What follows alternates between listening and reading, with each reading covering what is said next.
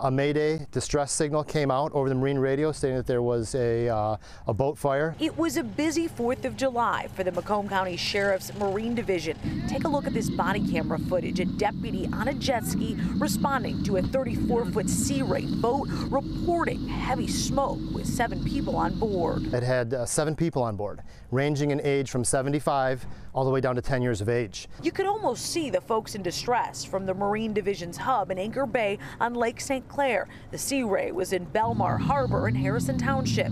As the rescue boats assembled to help, a Good Samaritan stepped in. The Good Samaritan vessel pulled up close to the Sea Ray that was smoking and just offloaded everybody onto their boat as quick as they can, and then they got a safe distance away. When deputies got close, they were able to pump water like this to get the smoke controlled. When deputies were able to get on board, they determined it was an electrical fire. The boat suffered some serious smoke damage, but the important part, everyone on board was not hurt.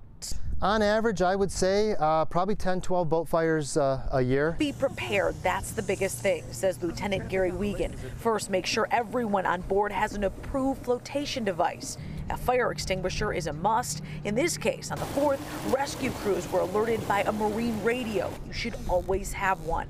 If your boat is a smaller boat and doesn't have one, you can purchase one. They're not too expensive. Channel 16, International Distress Channel, we monitor it all the time. Reporting on Lake St. Clair, Jessica Dupnack, Fox 2 News.